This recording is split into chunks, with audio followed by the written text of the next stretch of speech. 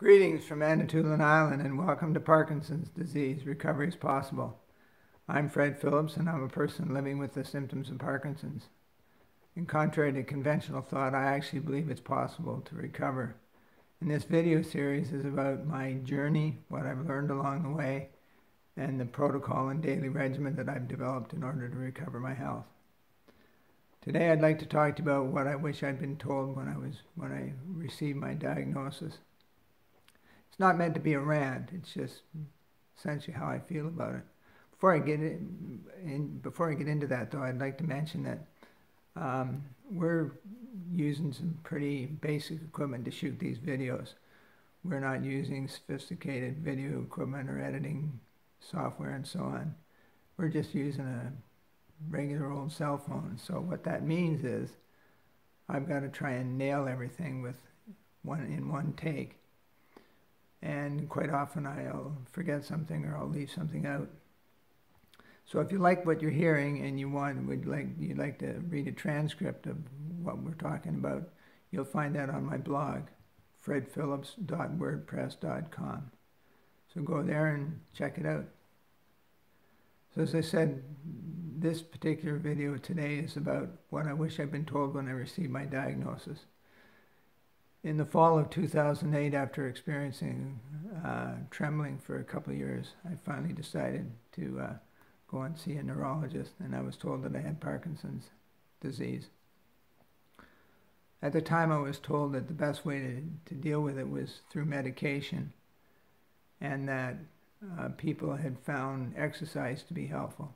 When I told the neurologist at the time that I wasn't interested in taking medication. I wanted to take a different approach.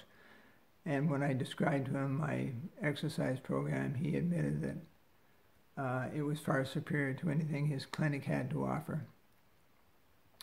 There were a number of things that they didn't tell me at the time. For instance, they didn't tell me that this was a degenerative progressive condition that was considered incurable. They didn't tell me that it would affect me in as many as 40 different ways. I wasn't told that I should do everything I could to slow the progression of the condition as much as possible and perhaps even overcome it. And I wasn't told that this essentially was going to take over my life and it would be ever present 24 hours a day. 10 years later, in 2018, when I found myself in a situation where I had to go on medication, I wasn't told about all the various medications that were available and how they work and so on. I was simply put on Sinemet. The potential side effects of Sinemet were explained to me, but I wasn't told about the wear-off effect, which is extremely common. In fact, it likely happens in all cases of people who take Sinemet or similar medication. Nor was I told about the wear-off rebound effect, which is even more challenging. I think what would have been really helpful to me is when I first received my diagnosis in 2008, to be given a booklet or directions to a website that contained all the information that I'd need to know in order to slow the progression of this condition as much as possible. And ideally, from my standpoint, I know not everybody agrees with me, but from my standpoint, to overcome the condition as well. Instead, I've had to learn everything myself, mostly through direct experience. And it's taken a long time. In fact, 12 years into this, I'm still learning. Now, don't get me wrong, I love learning and I love sharing what I've learned. It's why I blog. It's why I created the document on my protocol, and it's why I've created the document on the 18 things that I've learned living with the symptoms of Parkinson's. I also love that we now have Facebook and YouTube where people from all over the world can share ideas and learn from one another and ask questions. I understand that the medical community doesn't believe recovery is possible. And I understand that they believe the best way to deal with this condition is through medication. I also understand that they believe that people who claim that they've recovered were either misdiagnosed or haven't fully recovered yet. As a neurologist that I used to see said to me one time, that's the way I've been trained.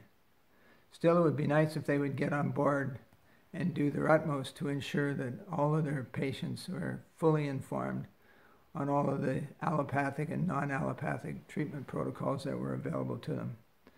Based on a lot of the questions that I see on Facebook, it's evident that people need more information and more understanding as it relates to diet, homeostasis, exercise, body work, meditation, qigong, the effects of unresolved emotional trauma, CBD oil, and so on and so forth.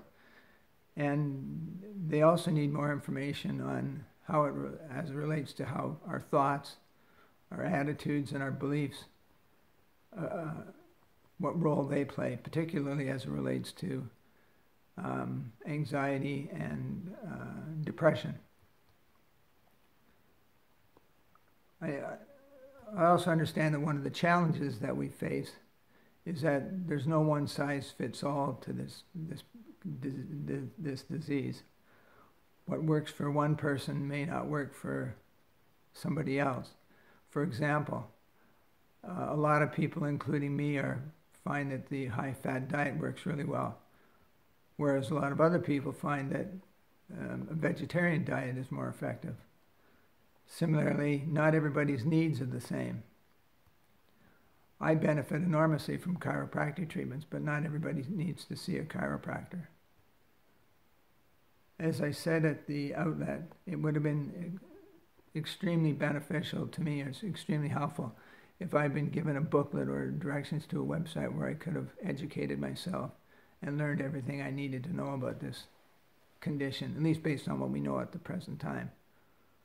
It could potentially have saved me 12 years of on-the-job training, as it were.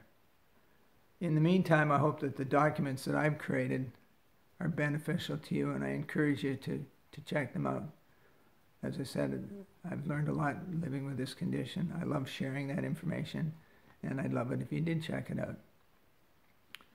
So that's it for now. I hope that you found what we've talked about today to be helpful. If you have, please hit the subscribe button below, or the notification button if you'd like to be notified of future video broadcasts. Thank you so much for joining me on this journey. If you have any questions or if you'd like to share your own experience, please see my email below or visit my blog, where you'll find over 500 posts on my experience with Parkinson's disease. So again, thank you for joining me on this journey. Have yourself a great day. I'll see you next time. And in the meantime, be healthy and be content. Cheers.